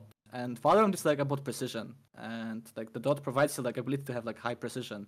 So it makes sense that people are using dot in Valorant. Like you need to burst a lot more and tap a lot more than in CS. So like in CS, people usually play with like crosshairs with gap, because they can spray as some sort of like a backup when they miss the shot. Like you miss the shot, micro adjustment, you spray and you get the kill. In Valorant, sprays are kind of like RNG, so people mainly evolve around precision. So having like a dot crosshair that kind of like provides infinite precision, especially when you practice a lot, might be very helpful. So that makes sense why people are using it. Especially Demon 1, when he's like training a lot, he's trying to use his precision better with the dot crosshair. Yeah, definitely. I might have to switch to the dot as well. Let's go. Okay. I also use dot in CS, by the way. So. Oh, you do? So that's how it is. Yes. Nice. So that's how it is. Okay. Right. EBKey on X as well. He asked a few different questions, but I'll just pick a couple of them. How to keep shape with minimum training? How to keep shape with minimum training? So I feel like the main thing that you would want to kind of have is like fun. You would want to find some fun in aim training. Like if you want to keep doing it, you will need to make it a bit more fun. Like it's not always about looking for the weakest parts that you have inside of the aim and just playing the hard things all the time. Because when you play hard things all the time, you might lose the motivation, kind of like lose the drive to play. So maybe at first try to experiment with a lot of stuff. Try to find something to enjoy, and maybe try to set some sort of like small goal. Because setting small goals that you can achieve is like way more helpful than having like a one big goal that is like overwhelming. You know, like if you have like a very overwhelming goal that you want to achieve like a perfect aim, but you don't really have like any small goals, then you might kind of like lose it in the process. So maybe like set some sort of like a small goal of like finding some fun tasks to play and maybe playing them for at least like 5 minutes a day. Just 5 minutes. Try to get this habit down, try to like accomplish a small goal, and then set like a new goal. Like for example, I will try something a bit harder for like 2 days. You've done it, boom, another check. And you do like small goals. And if it's like small goals, you might be able to develop some sort of like fun component, or like you will just develop this like drive to grind better. That's what I was doing as well, like always having some sort of like small goals. Like even within coaching, we do use some sort of techniques like that, trying to set some sort of goals with the players so we can always like keep ourselves like in the right boat, if that makes sense. Yeah, definitely. Well, the next question EBK had was, or next one I'll choose is, how should consistent aim look? So that's what I was talking before about, like with aiming styles. Like I believe that like a consistent aim, like in tag FPS games, would mainly evolve around crosshair placement. And crosshair placement is kind of like a passive aim of some sort, because you need to have like an, you know, like more stable aim. You need to be able to like trace corners with smoothness, and to be able to flick between angles without really like over flicking. So I feel like in tag FPS games, like the perfect aim for me would be like kind of like a mastery of crosshair placement and a mix of like very deliberate adjustments. So for example, players like Demon1 or EA that are super good at Valorant are actually pretty much the definition of what I consider as like a perfect aim. So like in my head, that is like perfect aim. In your head, perfect aim might be something different. So it's kind of like, if you think that flicky aim is like more perfect in your head, then it's also fine, because as I said before, there's like a place for any type of aimer. You can be smooth aimer, you can be snipey aimer, and you can still be a pro. So there's like a place for any aimer. So you don't really have to like think, okay, this playstyle is perfect and I have to play this playstyle all the time. Not really. Like you can use like any playstyle, you can consider any playstyle perfect in your head, and you can go towards it with like right training. So I believe to kind of like just like listen to yourself instead of like listening to someone like me that will tell you, okay, this playstyle is good because you have the crosshair placement, you have this micro adjustments. If in your head flicking is better and has like more perfect potential, you can just follow it, and you can also become good because there's like place for everyone. So like for me, good aim is crosshair placement with like deliberate shots like Demon1 and EA. For you, it might be some sort of aim like Asuna, which is also good because both of them, or like these players, are all at top level. So it kind of like proves that you can be any type of aimer. You can kind of like have any techniques, and you can still be at the top. So that's what I believe in. And I think that's like a really good guidance too, because I think I've done this too. You know, I've tried lots of stuff because I'm like, oh, this guy aims really well. I want to see how it feels, and I've definitely kind of forced myself to try things. I'm like, oh, this is like not fun. It's not actually fun to play like this. And I always like to play with faster sensitivities because it just felt more fun, and that's actually very important. Like that element. And we talked about it with the mouse shape too. Got to feel comfortable. You got to be able to have fun. And so, like, what style feels like the most fun? And I think it's really important not to lose sight of that. I think to your point, and it's really easy to do it when you. Again, we talked about it. Like, it doesn't feel good to lose. That's not fun. So, so sometimes you're looking to change stuff. But yeah. Yeah. Also, we need to remember that games are meant to be played with some sort of fun, right? And if we are forcing ourselves to do something that is unfun, we might kind of like lose the main goal of games, to have fun. So it's also like something that we need to consider. Right. Well, the last question I'll do from the tweet that I made on X was from Kaz. He asked, or he said, I can't hit shots at a long range most of the time, and I'm always like a pixel off. Sometimes I'm a pixel off in mid-range shots as well. Is this something I can fix, or do I just have to get good? Yes, you can fix it. So, like previously, I was talking about the sensitivity and muscle memory, and I said that sometimes when you use like a certain sense, for example, like a low sense, we might be mainly using our arm and wrist to aim, and we kind of like have our fingers underdeveloped. And guess what? At like long range duels, we use more of our fingers to do like these micro movements. So we can still train them within like aim trainers and become like way better at making them when we kind of like learn how to apply more fingers into them. And like one way that we can do it is by switching our sense to something higher, so we kind of like isolate it better. So for example, if you struggle with like long range duels, like you will want to kind of like introduce more fingers into your aim, like more precision, and build upon it so we can kind of like get some sort of like healthy habits of using it even on your main sense. Because a lot of like low sense players, even though they have like easier time having micro adjustments, they still do struggle with like long range duels just because they are having like fingers underdeveloped. It's also like a common case within pro players that I coached. A lot of them are using like lower sensitivity and they struggle a lot with like long range duels and the precision part. And what usually helps them a lot is kind of like isolating the fingers better, and then it's kind of like feeling way more controlled inside of the game. So that's what I would do. Trying to maybe experiment, trying to introduce more fingers into the game, maybe playing some sort of like micro tasks. If you don't really know any micro tasks, you can look up the Valorant benchmarks from Voltaic that we've made recently. There's like a whole micro category, and there's like a lot of micro tasks that you can try to work on that. Awesome. It's really good advice. I think it's something that's for me with my training now, I'm really trying to focus on, because I need to incorporate much more arm movements, because I always started with, again, faster sensitivity. So to do like a 180, I would just do a mouse lift as opposed to like using my arm. So I'm still like using my wrist to kind of reposition, and I wanted to have way more control. And so I'm actually looking to slow my sense down a lot in my aim training tasks, so that I can kind of like really habituate what that new technique. And that's actually something, like another quick point I think that I'll make, is that when you're trying to add some of these techniques, whether it's more fingers or whatever, like from my experience, I found that I'm kind of resistant to doing it. Obviously, I've been, playing FPS games for like 20 years, so I don't know if that's part of it, but my brain's really resistant to it, and it wants me to go back to what I've always done. So it takes like, and this goes back to the point that you made about like the mental aspect too, like understanding what you're trying to do and really trying to force that. Because for me, using a slow sensitivity, there's a reason why I don't do it, and it's because it doesn't feel fun for me. But like, and I think I said this on my last stream when I was streaming this. I'm like, guys, this is not fun for me. Like, I'm not enjoying any of this training, but like, I need to do it, because when I get into the game, and now I'm like using way more arm, I'm like, I have so much more control, and that is fun, because I'm incorporating that skill with my other skills and just using it in the right places. And now it's like, it makes the game like feel way cool, like better. So it's not always going to be fun, the training, but if you know what kind of outcome you're looking to get, it's again like the gym analogy again, like, the reps that you're going to make the most kind of you're going to force the most adaptation in your body with, to get that muscle growth, are the ones that are the hardest, that feel like the most shit, and like you have to really dig deep to kind of get those reps out. And I think there's a similarity here too.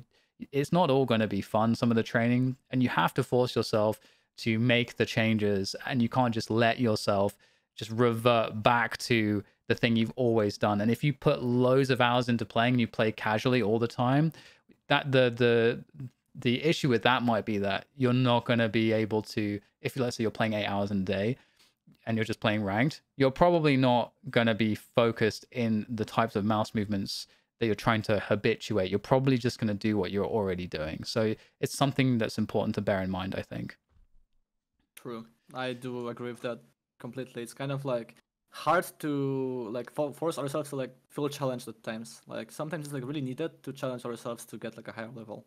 And sometimes there's like this saying, no pain, no gain. And it's kind of like applies to aim training in like a different sense, because we don't really want to feel any pain in our hand and wrist, because it kind of like leads to health injuries, but pain on like the mental level. So for example, you feel like mentally that you don't really want to be doing, but you know deep down that it will help you. So it's kind of like you need to force yourself to feel challenged so you can reach like higher level. And that's what we do as well in aim trainers. We kind of like always push ourselves out of the comfort zone so we can reach like new heights within aiming. That's what we do. We kind of like push the boundaries all the time. Yeah. It's really funny because like sometimes I'm like doing this aim training, especially when people like come on my stream and I'm doing it on my stream, I'm just like moving my mouse and just following this orb left and right, and that's like, it's just so mundane, and just it feels so boring at times, but again, the results are worth it. So right, so do you have any plugs for any projects that you're currently working on? Like what are you doing in the world of aiming in the world of coaching? What is Mini up to? So plugs. Maybe I can plug my own coaching service that I started like recently, like 2 months ago. Because previously I was always like kind of like only working with like pro players, mainly with the content creators like you, for example, right now. So I was like mainly focusing on like kind of like sharpening my skills with like pro players. Now I kind of like do both. I can like offer the coaching sessions for the community and pro players as well. With the pro players, I kind of like coach them and inside of the amped program. Amped program is kind of like a more of an like premium type of service for pro players. We kind of like offer weekly sessions. We offer our own custom scenario creator, Low Gravity 56. I'm gonna mention him as well. And so it's kind of like more premium service, and there's like much more commitment here because it's kind of like a longer type of program. We do a lot of analysis and stuff like that. And I wanted to kind of like bring some sort of that analysis that I do for these pro players to the community as well. So I would want to plug the coaching service that I provide on my Twitter as well, on my now X. So like if someone is interested to kind of like work with me or kind of like learn more about me, you can look me up on Twitter at minigod.cs, and we can like talk about the details when it comes to coaching if someone is interested. Awesome. And if people want to get like, you mentioned before, getting involved in finding some of these programs or benchmarks that Voltaic have. If there are some people listening to this and they want to they're really curious about the aiming community, they want to kind of like learn more or find out more, what's the best way to go about that? Best way will be to join Voltaic community. Voltaic is like the biggest aim community out there. We have like the biggest server about aiming. We have like 90k members. The server is like oriented around improvement, around aim training, around aim. We have like EliGE as our team member. We have like all the pro players involved in here as well. So if you are looking for some sort of guides, some sort of benchmarks, like any ideas, like any tips, you want to get some tips from better players, you can like look up Voltaic Discord server, or you can like look up Voltaic on Twitter or like X. So like I would go for Voltaic when it comes to like resources. Awesome. All right. Well, I think that pretty much covers everything. You got your coaching plug in there. I hope people take advantage of that. I know I know just like a testimony right now. It was a really awesome experience working with Mini. Going through the sort of the analysis, seeing what you're good at, seeing what you're bad at, and sort of getting the programming that will help you to like all the stuff we talked about of how do I know what category this like flaw in my aiming like falls in, and then what's then the connection between that and how I have to program and how much time I have to spend, and having that individual attention is like very, very valuable. Even if it's something you only invest in for like a short time, like even like a couple of weeks, there can be like massive value. I would say maybe instead of buying a couple new mice or whatever, put that money into some coaching. Definitely valuable. So thank you so much, Mini, for chatting about aiming with me. I really hope that a lot of people had their minds blown by some of the knowledge that you were dropping in this, and that they can kind of like better themselves in their aiming journey. So yeah, thanks so much for joining me.